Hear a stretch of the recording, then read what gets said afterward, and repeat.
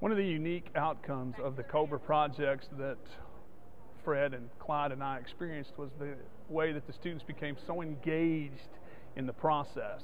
Often it's hard to get students to learn. They're like, I don't want to learn this, I just want to go out there and work on it. But what we discovered with the Cobra was it gave us a carrot to hold out there in front of the students to get them engaged, to get them excited about learning.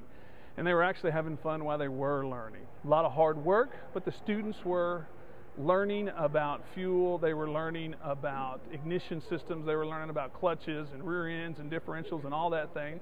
And the body shop guys were actually learning about some of the newest paint and the newest technology that's out there, and they were having fun while they were doing it. So it has actually been a great engagement tool.